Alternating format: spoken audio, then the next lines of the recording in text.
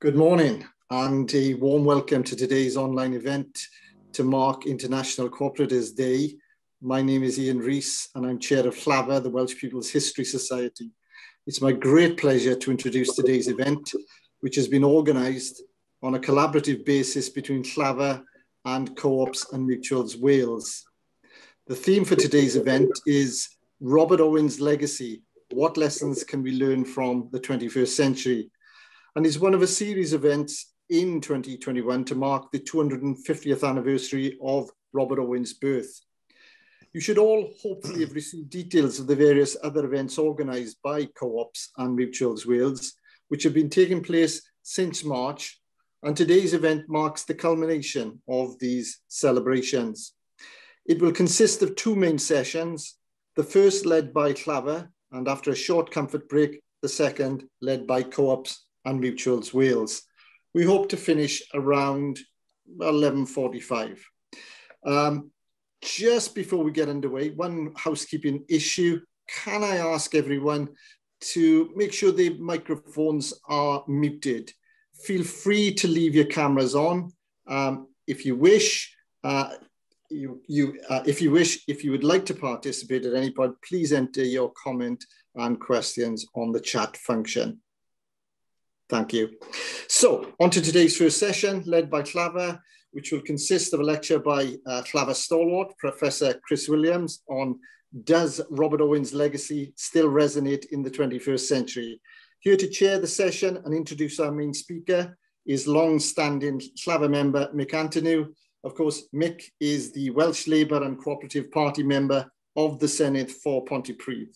Mick, many thanks for taking time out of your busy schedule to join us today, and over to you.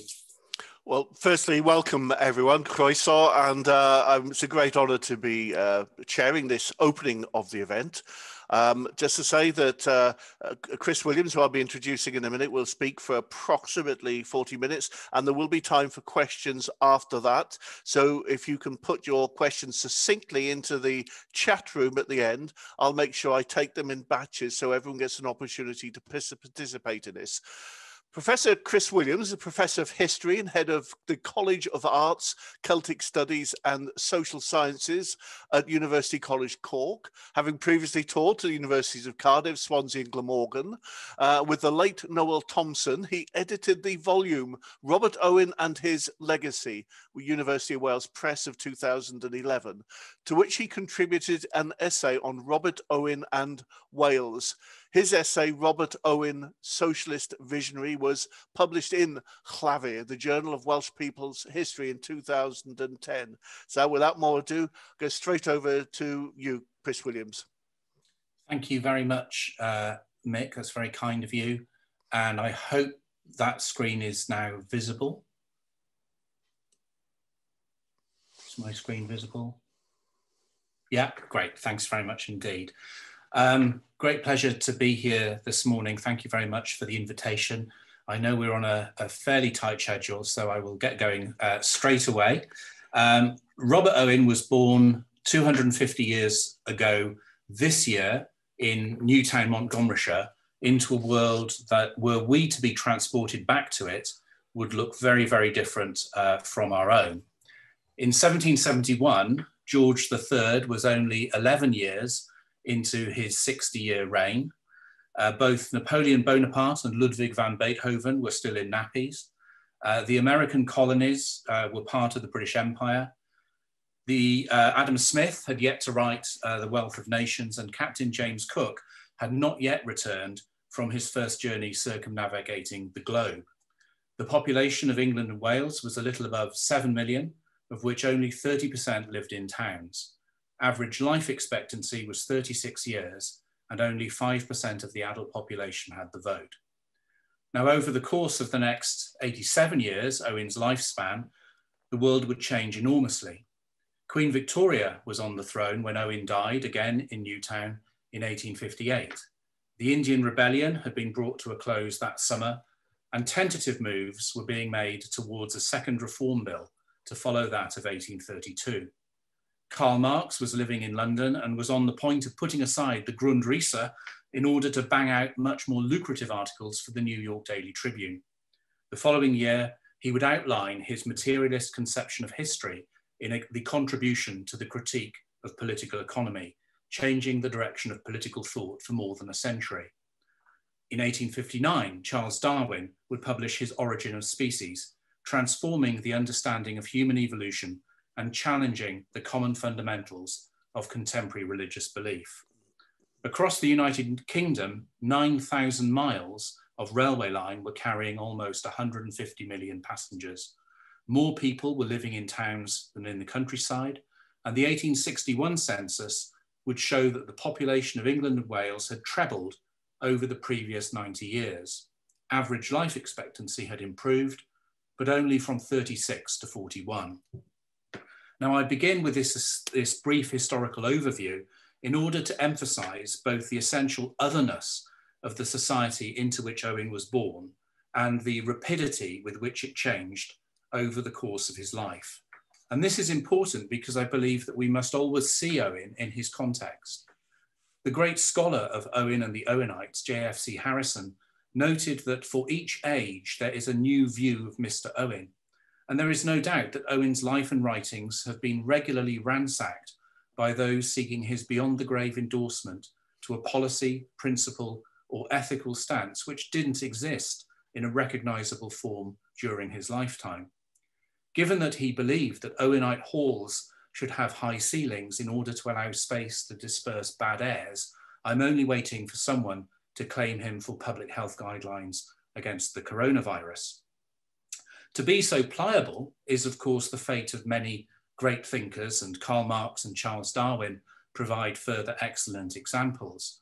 But it does mean that in seeking 21st century resonances for Owen's ideas, actions, and writings, we have to be mindful of the friction involved in transferring them across approximately 2 centuries of profound social, political, economic, and technological change. Owen was born into a different world from ours. He died in a world very different again, but it's still a long way from the Britain of 1858 to that of 2021. To be able to connect back in whatever form and however selectively to what Robert Owen published or did became a common strategy for the British Labour and Co-operative movements. The inscription on the Owen Memorial in Kensal Green Cemetery in London, erected in 1879, was very close to a socialist canonisation. He originated and organised infant schools. He secured a reduction of the hours of labour for women and children in factories. He was a liberal supporter of the earlier efforts to obtain national education. He laboured to promote international arbitration. He was one of the foremost Englishmen who taught men to aspire to a higher social state by reconciling the interests of capital and labour. He spent his life and a large fortune in seeking to improve his fellow men by giving them education, self-reliance, and moral worth. His life was sanctified by human affection and lofty effort. Now, an objective assessment of these claims today would need to enter some qualifying statements, not least to the idea that Owen was a foremost Englishman.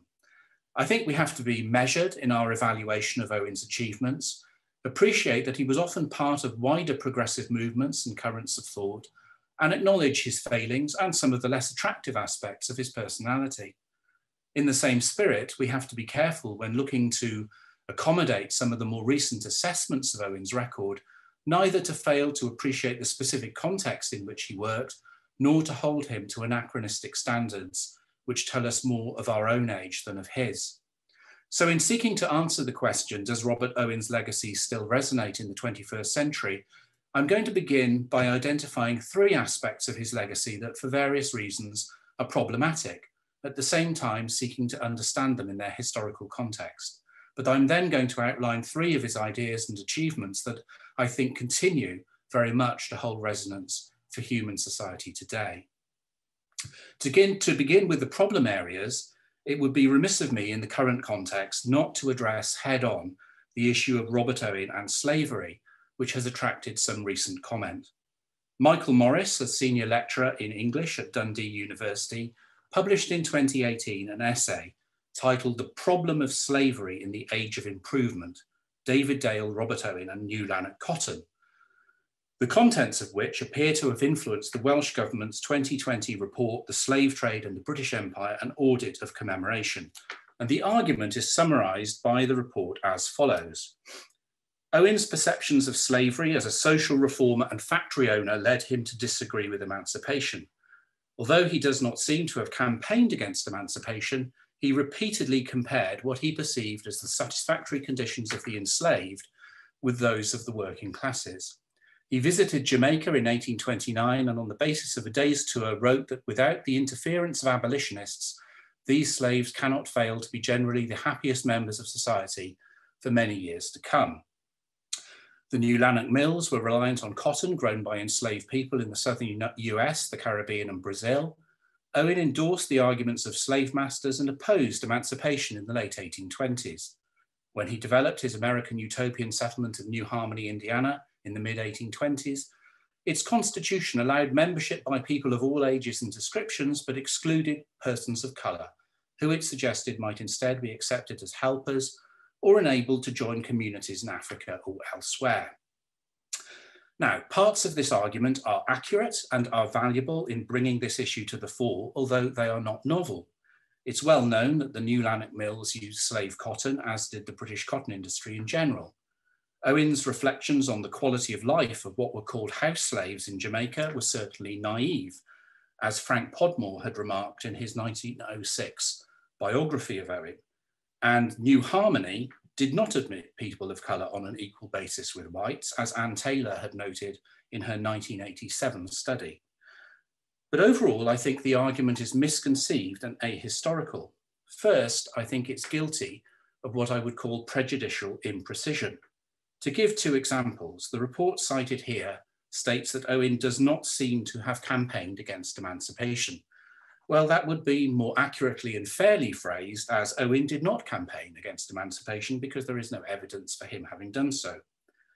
The second example comes from Michael Morris's essay, where he cites Owen as writing in his autobiography the following: "Bad and unwise as American slavery is and must continue to be." Morris then takes Owen to task for not elaborating on why American slavery must continue. But what troubles me here is that Morris has read these words as suggesting that Owen thinks that American slavery must continue. He does not entertain the possibility that what Owen meant was that insofar as slavery in America continues, it must continue to be bad and unwise, which would be my reading. Now, clearly these words are open to interpretation in more than one way, but not to acknowledge that possibility and instead to impose a single interpretation wouldn't be my approach to historical evidence. The second point is that Owen is characterised simply as opposing emancipation, but this ignores a number of pronouncements by Owen which are critical of slavery. In his debate with Alexander Campbell in 1829, Owen stated, "In the new state of existence, slavery will be unknown. It will die a natural death under the preliminary government of the present generation." Owen had lectured in New Orleans the previous year, criticising the treatment of Black people, which, as Ian Donachie notes, must have done little to endear him to Southern audiences. In his memorial to the Mexican Republic in 1828, he praised the Mexicans for having abolished slavery in 1824, thus presenting to the world an example worthy of general imitation.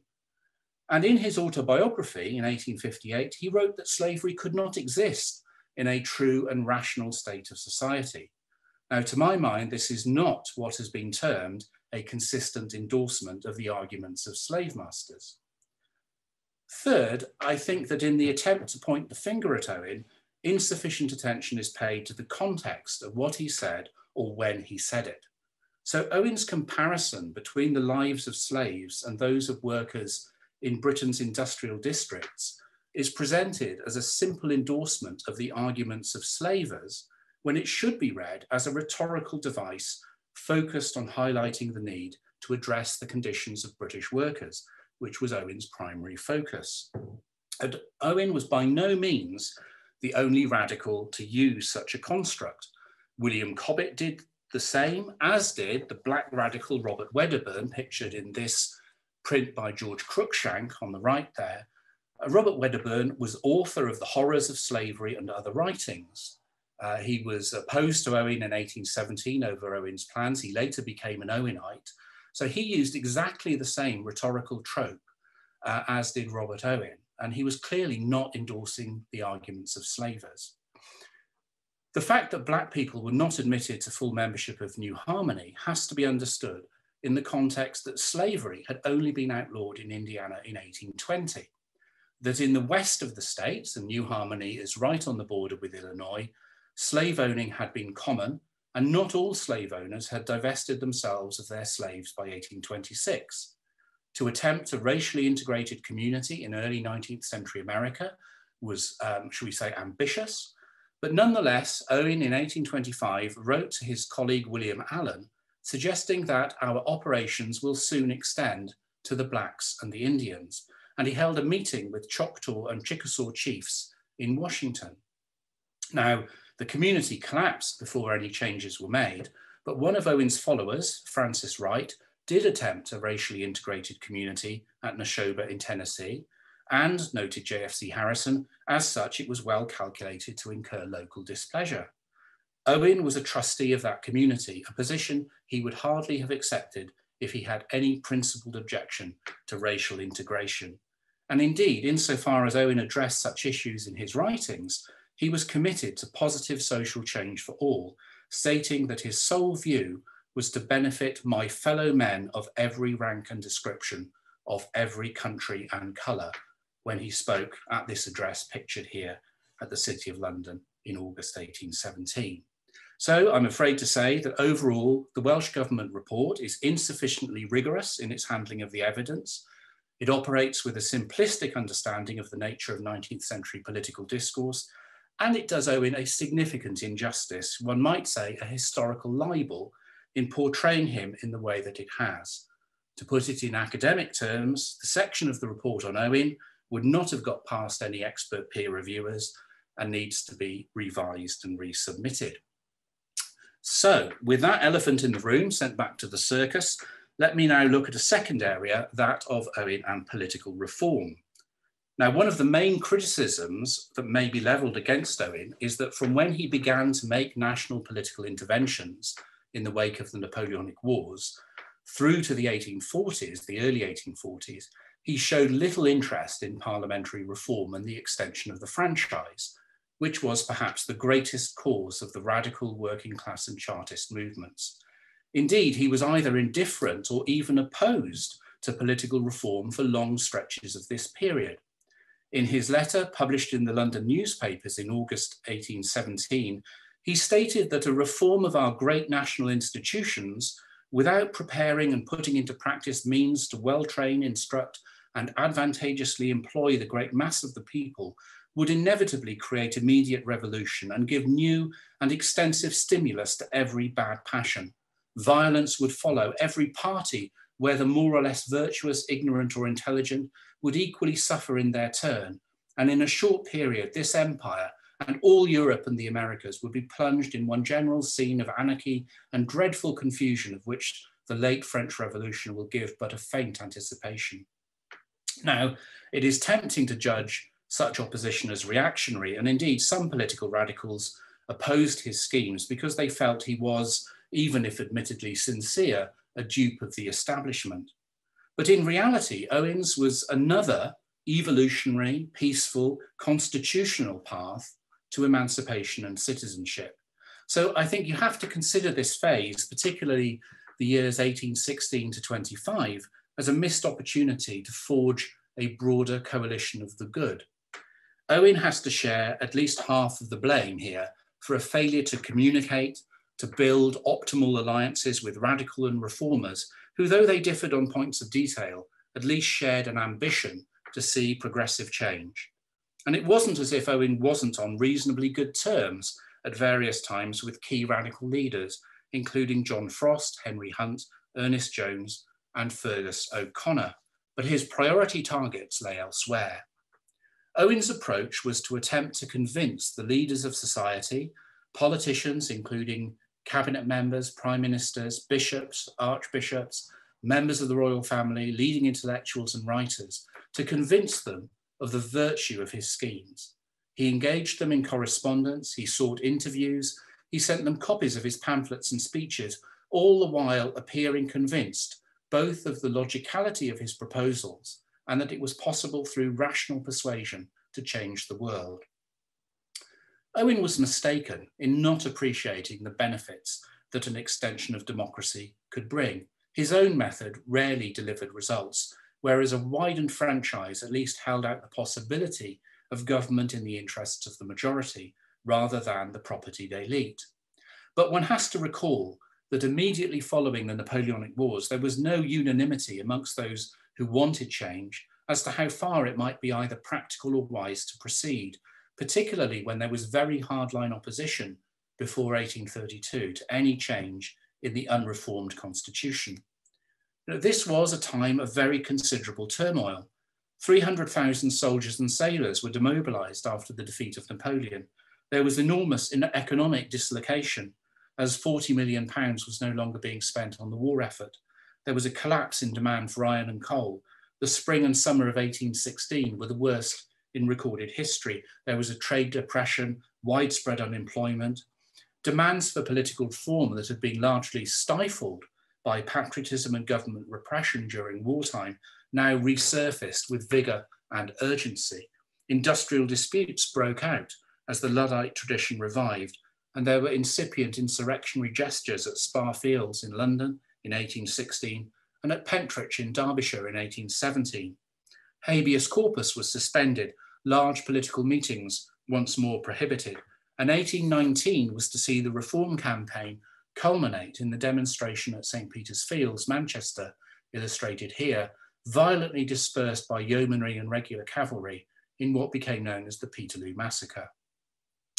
Owen's concern was that without appropriate levels of education or economic independence, extending the vote to the working classes might only reinforce the power of reactionary forces, an argument that would be repackaged in different contexts by the Liberal Party at the time of the Second Reform Act in the 1860s and by those opposed to what was called equal term suffrage during Edwardian debates on female enfranchisement. He was, half a century before the secret ballot was brought in, deeply sceptical about the existing practices of the electoral system, which rewarded bribery and intimidation. And he was very mindful of the fragility of the social compact in Britain in the late 1810s and early 1820s. Now, towards the end of his life, Owen shifted his position. In his 1848 address to the men and women of France, he argued for a European Parliament elected by universal suffrage, operating on the principles of free movement of peoples within a free trade zone. I wonder what happened to that idea.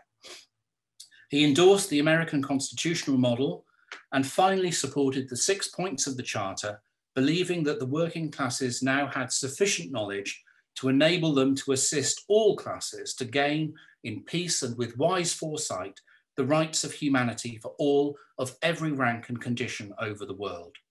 This was too little and too late to have any impact, but it does indicate Owen's capacity to modify his views based on what he saw as new evidence. The final problematic area of Owen's legacy I might label his paternalism. Owen's platform for national political intervention from the publication in 1813 of a new view of society onwards was the combination of economic success and social reform that he had engineered at New Lanark. For him, this was proof positive that his ideas would work once they were extended to other communities and eventually to society as a whole. Now, there's no doubt that New Lanark was an enormous achievement, notwithstanding that the foundations of an enlightened industrial community had been laid by Owen's father-in-law, David Dale. New Lanark was visited by thousands from Britain, Europe, and America. You can see some visitors on the left of this picture.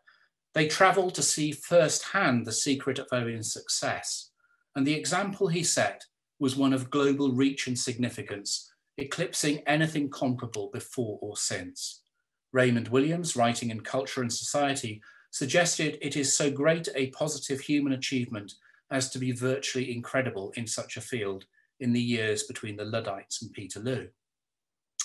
But it has to be acknowledged that at New Lanark, Owen was in a position of very considerable power and authority over his workforce. He was able to shape the conditions in which they lived and worked, with the greatest resistance probably coming from his business partners. Once he went beyond New Lanark, Owen rarely enjoyed that same level of control, and the difficulties he ran into in New Harmony and in other ventures often came about because his ideas encountered resistance and he was unable to adjust, particularly to any conception of working class agency. Owen had a strong tendency to think he knew best and to be little interested in opinions which did not fit with his presuppositions. I chose this picture of Owen because there's a sense of that character, I think, that comes through in this depiction.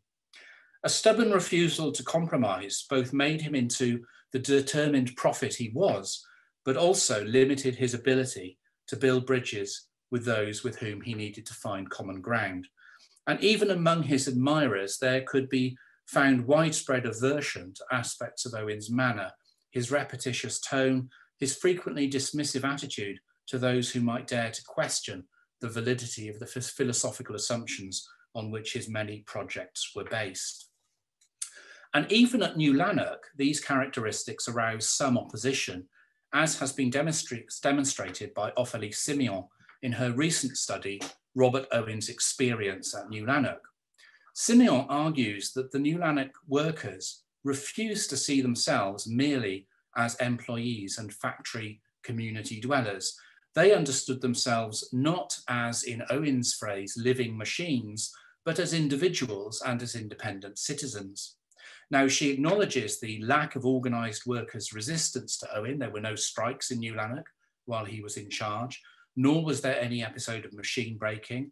And a picture of relative harmony is strengthened by the almost complete absence of crime in the village. Siméon refers to the positive testimony offered to the Factory Inquiry Commission of 1833 in respect of working conditions in New Lanark. And in 1818, over 500 inhabitants of New Lanark submitted a petition supporting Owen's endeavours to protect child workers. But Siméon explains that some inhabitants of New Lanark were expressing serious discontent with Owen's views on religion by the 1820s. And she stresses that there were limits to Owen's reforms, particularly insofar as they impacted on the private sphere. Workers resisted attempts to intrude on their domestic arrangements, even opposing the attempt to bring gas lighting to workers' homes. Owen's plans to train the women of New Lanark in the principles of home economics provoked resentment. Workers welcomed social opportunities, such as dances and concerts, but Owen's attempt to extend the principles of the Institution for the Formation of Character to adults through evening lectures met with little enthusiasm. And Siméon draws attention to the hostility expressed by workers towards Owen's offer to step in to take over the management of the New Lanark Friendly Society when it appeared on the verge of bankruptcy in 1823.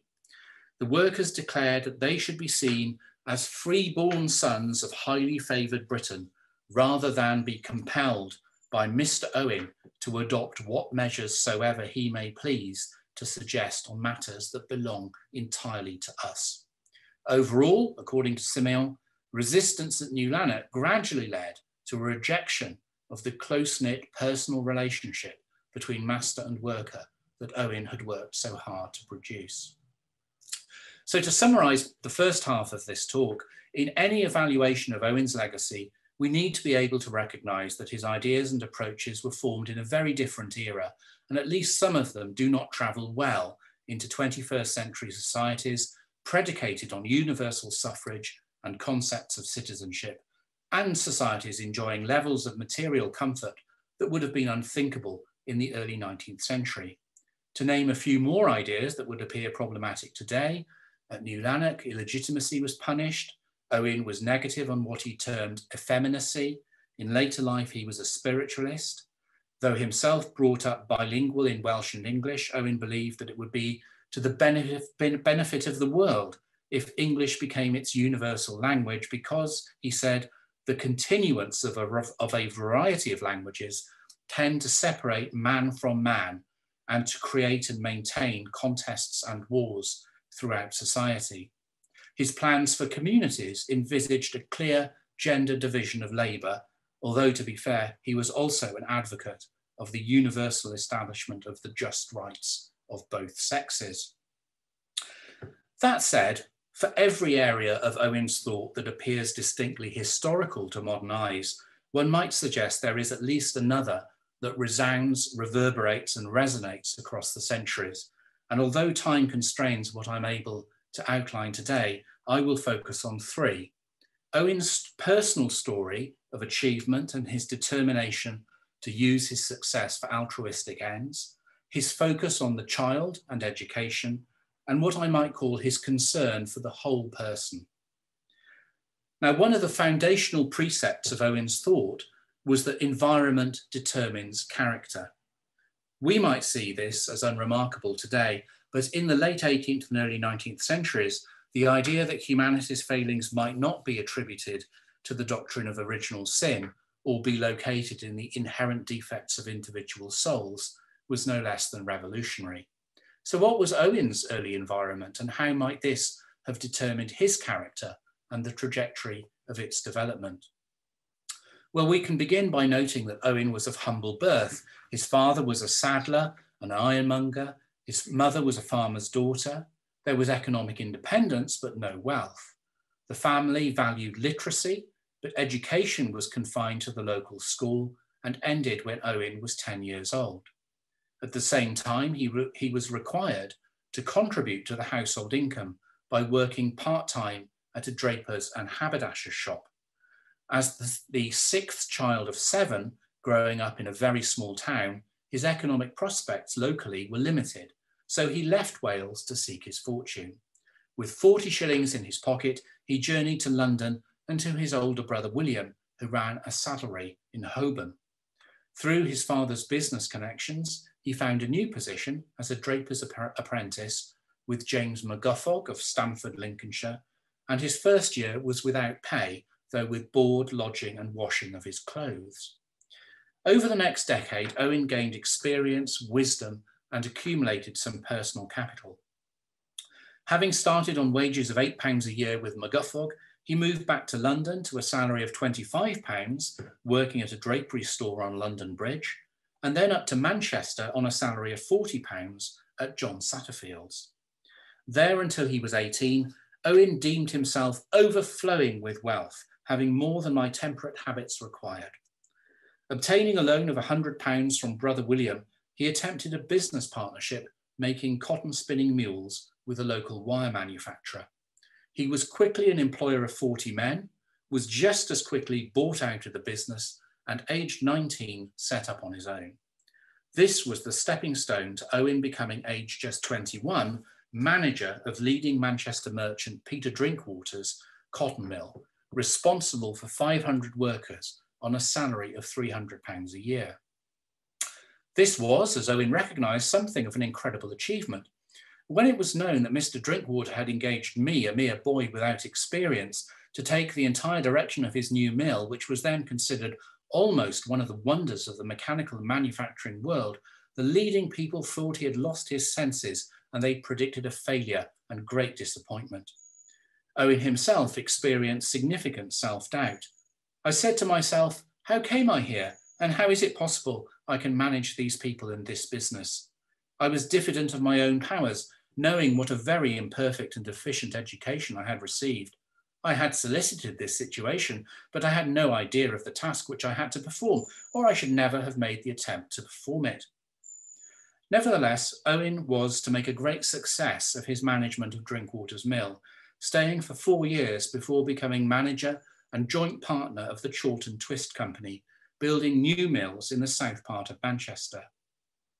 It was in attempting to expand the customer base of this company that Owen began to make trips to Scotland, ventures that would in due course lead to him both marrying Anne Caroline Dale, daughter of cotton master David Dale of New Lanark in 1799, and in 1800, taking over as manager and joint partner of the New Lanark Twist Company. So, by the time he was 30, Owen was a rich man, a leading businessman, and a bold entrepreneur. It wasn't exactly a rags to riches story. He was not born into absolute poverty. He had the benefit of some measure of family connections, but Owen could be regarded as an exemplar of a self-made man, responsible for his own success. But what marked Owen out henceforth was his determination to use his money, his business experience, and the insights he gleaned into human nature and human society for what he felt would be the betterment of mankind. He committed himself to remake the world around him, initially in New Lanark, later across Britain, Ireland, America, Mexico, and Europe. He, in word and deed, distanced himself from, as he put it, the idle visionary who thinks in his closet and never acts in the world, instead attempting to put his theories into practice, expending enormous energy and exhausting his personal wealth, seeking answers to some of humanity's most urgent problems.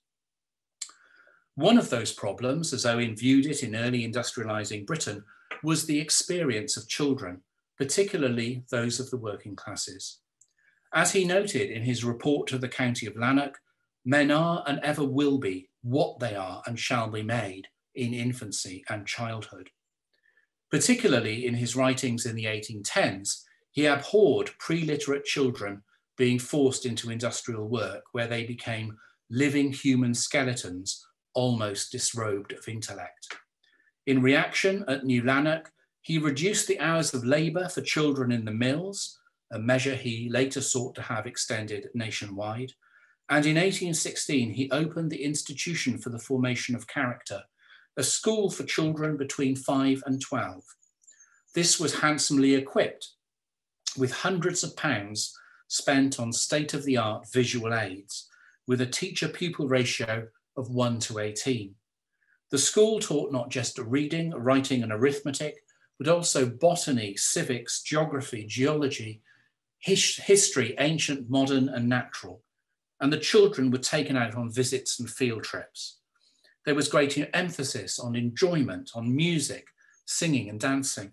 Owen was determined to make education fun, abolishing corporal punishment, encouraging his teachers to allow the children to play when it appeared that their concentration was wavering. A deputation from the Leeds Poor Law Board of Guardians in 1819 considered that the most remarkable thing about the education of the New Lanark children was the general spirit of kindness and affection which is shown towards them. Raymond Williams argued that the infant schools of New Lanark were original enough in their educational techniques, but they were far more innovating in their humanity and kindness. When Owen talked of creating human happiness, he was not serving an abstraction, but an active and deeply impressive experience. His institution of these schools ranks as one of the major personal achievements of the century. Now, it wasn't to be until 1870 that the British state began a countrywide system of primary education, and then it was one that did not match the enlightened standards set by Owen more than half a century before. Owen's curriculum was essentially secular, dedicated to producing questioning minds and adults who would understand their place in the world. He was committed to a rational education which would not exclude the child of any one subject in the empire, especially those in the lower walks of life. He believed the working class deserved the same chances in life as those born into more fortunate backgrounds. As it stood, children were susceptible to being formed by various negative influences, including religion, nationality, language, class, sectarianism, and habits and notions imbibed from parents. But by appropriate education and training, Owen believed that children could be inculcated with an active and ardent desire to promote the happiness of every individual without the shadow of exceptions for sect or party or country or climate. The last of the three areas of Owen's legacy I want to consider is what I would call his concern for the whole person. From the very beginning of his adult life, Owen appreciated that those in his employ had lives that extended beyond the hours they spent in his cotton mills, and that addressing their interests and needs in the round had to be a necessary component in his plans to move towards new and more satisfactory arrangements for society as a whole. At New Lanark, this involved some fundamental guarantees of what would become the welfare state model, providing medical facilities, factoring in provision for workers who were sick, injured or old. It also included ensuring the quality and reasonable pricing of goods available at the company shop, and the building of, by the standards of the day, high quality workers' housing, some of which is indicated in this print and is still in use. But Owen's vision went far beyond such immediate practical concerns. He aimed to create the environment in which the human character could flourish. That might involve laying out footpaths, which you can see in this print, through the beautiful Falls of Clyde, so that workers and their families might enjoy the striking scenery and marvel at the waterfalls. It embraced making provision for social events, including dances and concerts. And in the foreground of this print, you can see what I think is a brass band. He aimed to find ways of resolving disputes and quarrels within the community that averted recourse to law or worse, violence. He abhorred gambling and counselled against dependence on alcohol. He wanted the Sabbath to be transformed from a day of superstitious gloom to one of universal enjoyment and happiness. And again, this print shows people enjoying the scenery and the walks by the river. In his vision for future communities, Owen advanced the notion that every individual would blend agricultural and industrial occupations and would have access to lecture rooms, places of worship, libraries, grounds for exercise and recreation. Gardens were to be available for cultivation. Homes would be rendered in every way convenient and usefully ornamented. There would be central heating and a rudimentary system of air conditioning. Owen's attention to detail and his essential empathy for the lived experience of those he sought to help is for me captured no better than by his simple idea that bedrooms in these communities would overlook the countryside outside the settlement's walls, while sitting rooms of proper dimensions would face the interior square. In creating conditions in which men and women might flourish, Owen envisaged that there would be an end of all mere animal machines who could only follow a plough or turn a sod or make some insignificant part of some insignificant manufacture or frivolous article which society could better spare than possess. Instead of the unhealthy pointer of a pin, header of a nail, piecer of a thread, or clodhopper, senselessly gazing at the soil or around him without understanding or rational reflection, there would spring up a working class full of activity and useful knowledge, with habits, information, manners and dispositions that would place the lowest in the scale many degrees above the best of any class which has yet been formed. Now, in his mature years, Owen turned his attention increasingly to the familial arrangements under which men and women might live. He argued for a more liberal attitude towards sexual knowledge, less constraint and more awareness in the dealings between the sexes, liberalised divorce laws, which gave equal power to man and wife. He was suspicious of the nuclear family unit, worrying that little circles or worlds of their own might provide insufficient variety for children, as well as exposing them to the erroneous treatment of untrained and untaught parents. George Cruikshank had his own take on Owenite ideas in this print. There are many other of Owen's ideas and works that could be identified as a resonant legacy. He was an advocate of what we would call today an ethical foreign policy, of transparent diplomacy and of international arbitration. He planned to give Britain's colonies and dependencies self-government, this in 1832, while still receiving every aid from the mother country to improve their character and condition. He envisaged an end to war, rendered obsolete by an awareness of the shared interests of the whole family of mankind, with differences between nations resolved in an annual Congress, what price the League of Nations or the United Nations. And although I haven't discussed it today, in his multiple entanglements from the early 1830s with the Grand National Consolidated Trades Union and the early cooperative movement, Owen and his followers made an enormous contribution to the process as Edward Thompson characterised it, whereby capitalism was gradually warrened from within by the British labour movement, laying the foundations for what would become the Trades Union Congress, the ILP, and eventually the Labour Party for British social democracy. As Friedrich Engels could acknowledge 2 decades after Owen's death, every social movement, every real advance in England on behalf of the workers links itself on to the name of Robert Owen.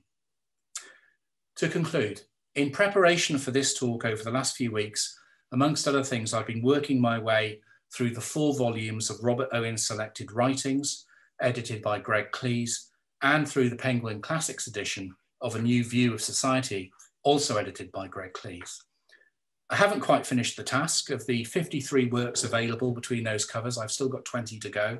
But in refreshing my memory of Owen's ideas, I have been profoundly impressed by his energy, his optimism, the breadth of his interests, and his belief that the human condition could and should be improved. Of course, he was, like any man or woman, far from perfect. He can be accused of being at times authoritarian, inflexible, delusional, blind to things that for him were not priorities, unable to work constructively with others for more than short bursts, prone to lose interest when difficulties arose and complex problems had to be solved.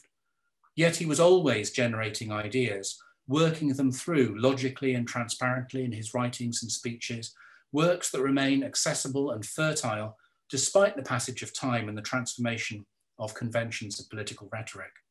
Robert Owen was simply tireless in his pursuit of answers to some of the most fundamental questions that faced human society then and now. How do we avoid poverty? How do we best educate our children? How do we avoid war? How do we ensure respect for beliefs that we do not share while also remaining committed to freedom of conscience? How do we build a sense of community and social cohesion? What balance do we strike between individual freedom and collective responsibility? The answers Robert Owen found to these questions won't always be our answers, but his life's example reveals that there need be no barriers to our imagination of creative and constructive solutions to our shared challenges. Thank you very much. Thank you very much, Chris, for what is a really inspiring opening talk. And I thought finishing off with those questions are almost the identical questions that we're asking at this very moment ourselves on a whole variety of social and economic issues, which I think is really, really important. Because of time, I'm going to go quickly into questions. I'll take 3 questions that have come through so far, and I'll try and summarize them very, very quickly. The first one is a question from Chris Hall, who asks about the Owenites and whether the group of Owenites, if they existed, was it a mere handful from the elite? And if they existed, did Owen try to cultivate them? He also asked a little bit about, did Owen ever have any political ambitions or aspirations? And who would you say he would have supported politically, or movements, etc.? That was the first question. Dave Smith asked a question about his dad 85 years ago saying the trouble is with the co-ops, we've got a great history, but no one seems to care. Do you think that is still the case today? And then I'm just, well, then the other question from Neil Mulholland, and then I'll go back over to you now, Chris. Can you discuss Owen's debates within the co-op movement, in particular the 1830s co-op congresses, where he clashed with William Thompson, who drew differences with Owen regarding some of the flaws in Owen's thinking and the practices that you have mentioned? If there's time, I'll try and take some more after this, but I'm aware of the limits we have. Thanks, Chris. Sure, thanks very much, Mick. Yeah, I'll do my best there. I mean, the first question, I mean, the Owenite movement was enormous. Off the top of my head, I can't think how many. We're talking tens of thousands of people that were involved in the Owenite movement in the 1830s and 1840s, particularly through the Rational Society. There was an entire physical infrastructure built up around that, with Owenite halls opened in a number of northern towns and other facilities elsewhere in the country. It was a diffuse movement. It was not it was connected to Robert Owen. He was the social father of the rational society, but I think it was at the same time very fertile in its thought, and it began to go off in all kinds of different directions.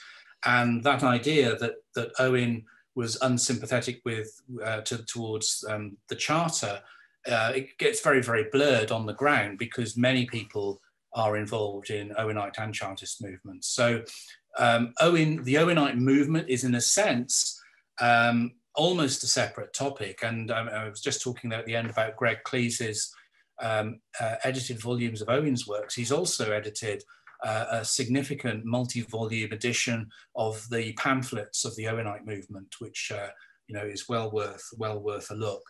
In terms of his political ambitions, yeah, Owen stood for Parliament on a few occasions, I forget exactly how many. In the book Robert Owen and His Legacy, which Noel Thompson and I did, there's an essay by Margaret Escott on Owen as a parliamentarian, or as a would-be parliamentarian. She does look into that. He wasn't successful, but he did see that as a potential way to influence the direction society was taking. Who would he have supported? I have no idea. I don't think, I mean, that's always a deeply problematic question. You're always tempted to sort of line him up with the people you support, of course. But I found it very difficult to think he'd be in sympathy with Boris Johnson. But I tell you what I do think, and I say this, observing British politics now from across the Irish Sea, I think he would be pretty impressed with Mark Drakeford's administration and the way it's handled the challenges over the last couple of years. I have to say that. And I say that as a former member of the Labour Party anyway. Yeah, the history of the cooperative movement, why don't we, I think the question was, why don't we, in a sense, value that? I mean, as a historian, I suppose, I always think about in terms of history and historical connections. So for me, this is something that's very, very meaningful. And I think that history has got the power and must be seen as important in connecting the movements and the causes that we're committed to, and seeing where the sources of nourishment for that come from. Because I first went to New Lanark actually on holiday in 1994. I didn't know an awful lot about Robert Owen at that point. Profoundly enjoyed the visit, and in a sense, there's a connection that goes back there to me as an ordinary citizen, not necessarily as a historian, just visiting that site and understanding something of the impact of that man and what he achieved. So for me, history has to be everywhere in what we think about. Of course, you've got to treat it with respect, and I suppose that was what I was trying to say at various points in the talk there.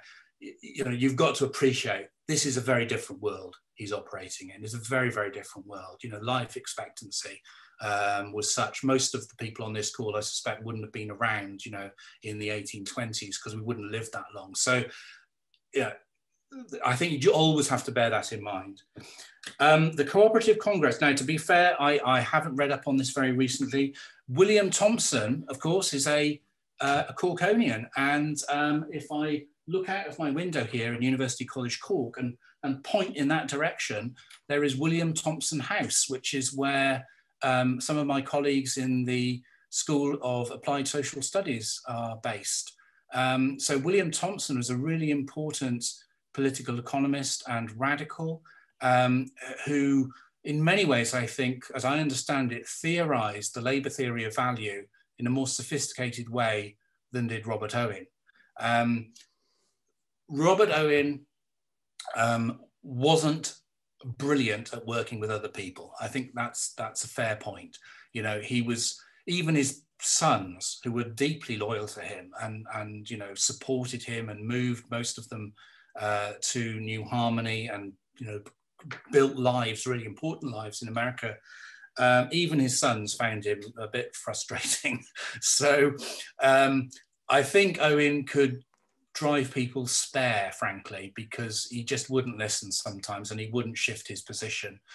which, you know, it kind of gave him that consistency and that thread and that power throughout his life, but it didn't make him politically very effective at key times. So I think we have to recognize that. But I suspect the person who asked that question knows a bit more in detail about that than I do. Thanks, Chris. In time we've got left, I'll perhaps just take two further questions before we have a 5-minute comfort break. One is a question on what his views were on prisons and reform, and of course that was a major social issue at the time.